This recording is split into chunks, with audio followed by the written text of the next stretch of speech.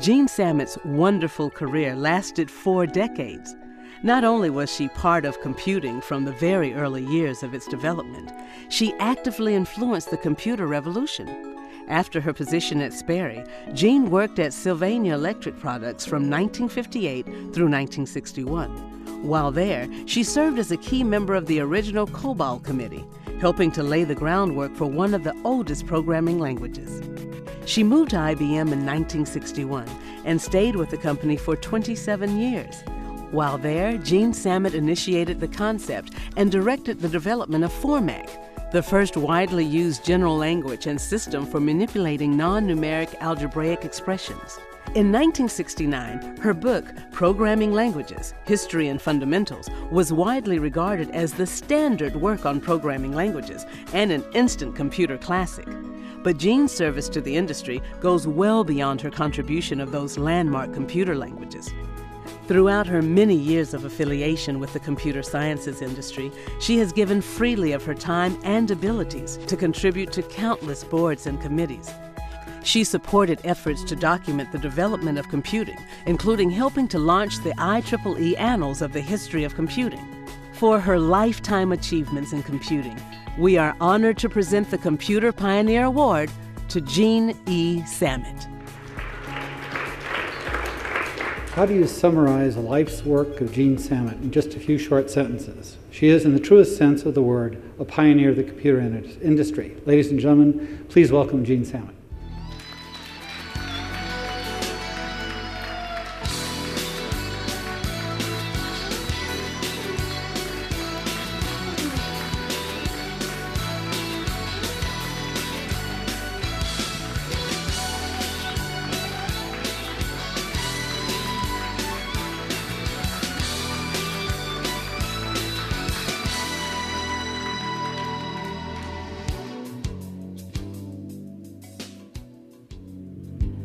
As a person who has spent a great deal of time dealing with history, I am certainly pleased and honored to be given this award by the IEEE Computer Society.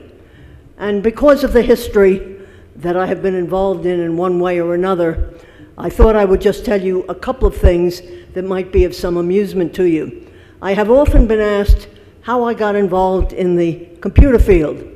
Well, in 1955, I was working at Sperry Gyroscope Co on Long Island, and I was doing mathematical work involving submarines and torpedoes.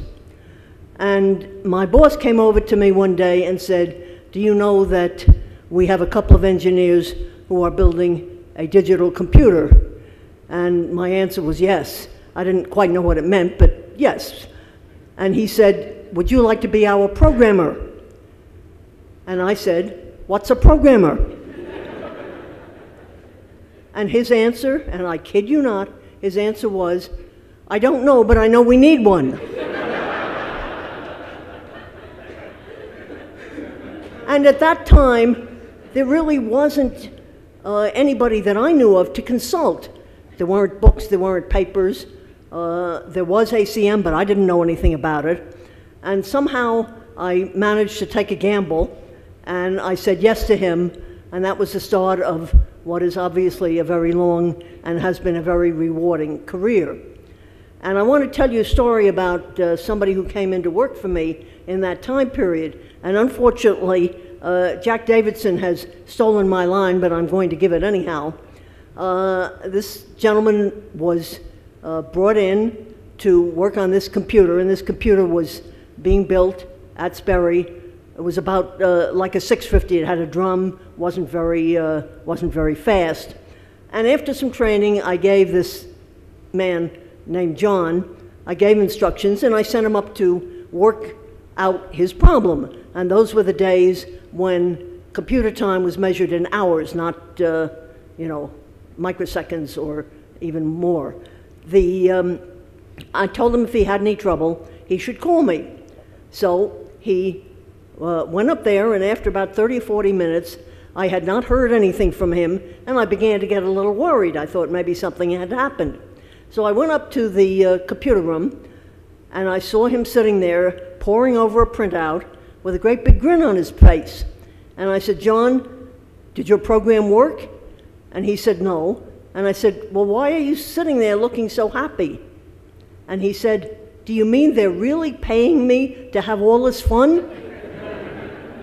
And that to me has always been the very best description of programming that I have encountered.